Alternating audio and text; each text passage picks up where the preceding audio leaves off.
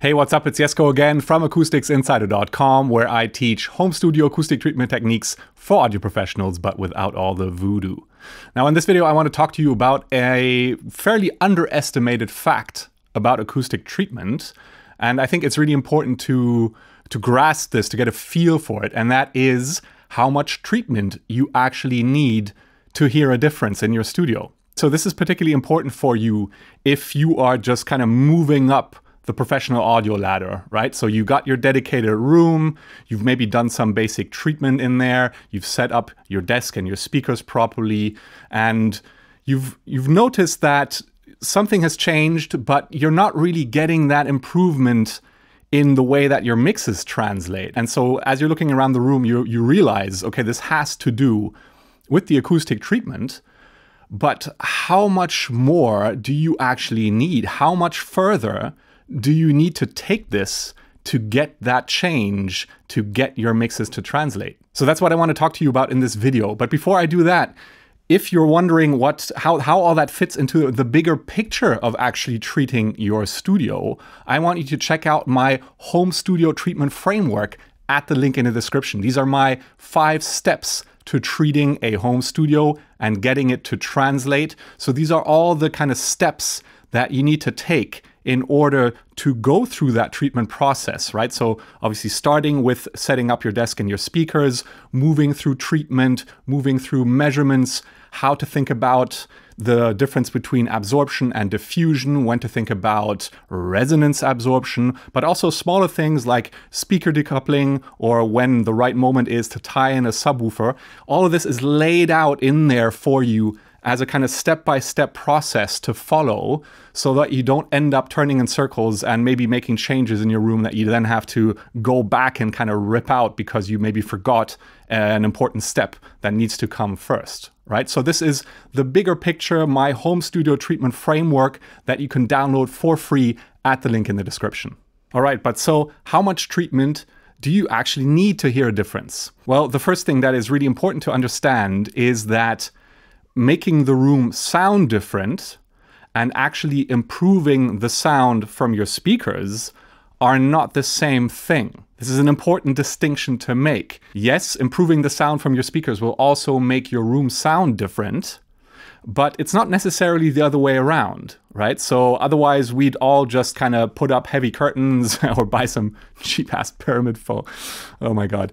Buy some cheap pyramid phone off of Amazon and be done with it. But it's easy to be misled by that assumption. And that is mainly because reducing the reverb time in the room, which is basically what happens in that case, is only a small part of treating a professional audio environment. And also because it's so easy to be satisfied by that improvement that you get, which is only really focused on the mid and kind of mid-high frequencies. Yeah, I mean, that's the kind of the band of frequencies that our speech is focused on, our voice operates in, if you will. Yeah, and so it's kind of the most noticeable. Yeah, if you make that change and you get that dry effect in that frequency band where you speak, you automatically think, oh wow, the room sounds so much better. Surely this must also improve how I hear my speakers.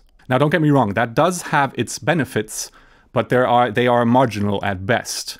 When you actually want to improve the sound from your speakers, you need to be more strategic with your treatment. Yeah, so in that case, we're talking mainly about things like damping standing waves and controlling or, treating reflections, and also kind of managing speaker boundary interference effects if they pop up. And in that case, the reduction of reverb time is almost kind of more of a side effect to doing that treatment, to putting in that effort and dealing with those particular issues more strategically.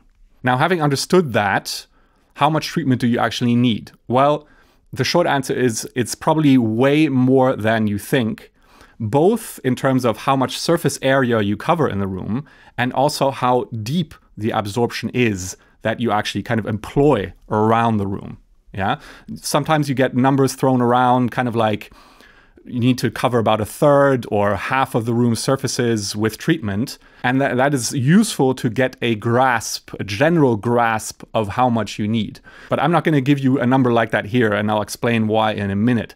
Instead, I want you to watch the short video series that I did with Music City Acoustics on fully treating their demo room. I'll link it above right now. What we actually did in that series is walk you through that process step by step.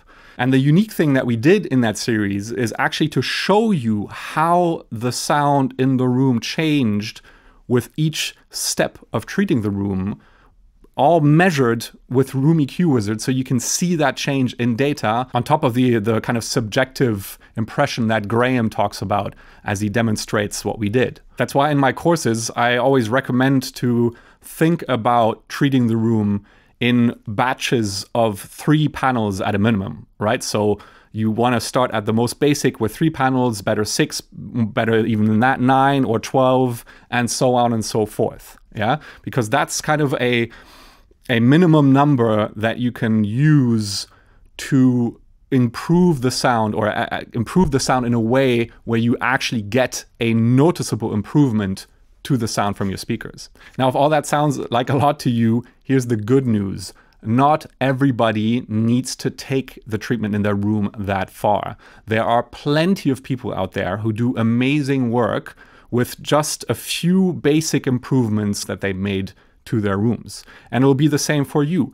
So you can take that treatment process in steps. That way you can work your way up to the amount of treatment that you need to actually get the improvement that works best for you. So what I want you to take away from this video is to get a feel, to get a grasp for the fact that you probably need to give up a lot more space in your room for treatment than you imagine at this point. Yeah, but also know that you can take it in steps and you don't need to do it all at once. My recommendation is always just get started, right?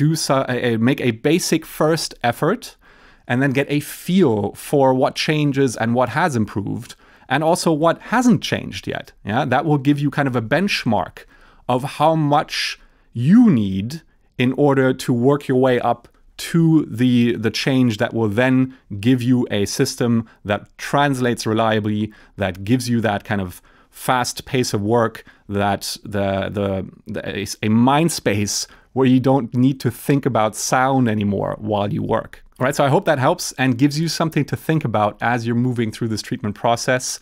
As always, let's get back to learning to trust our ears and having fun making music in the studio. I'll see you in the next video.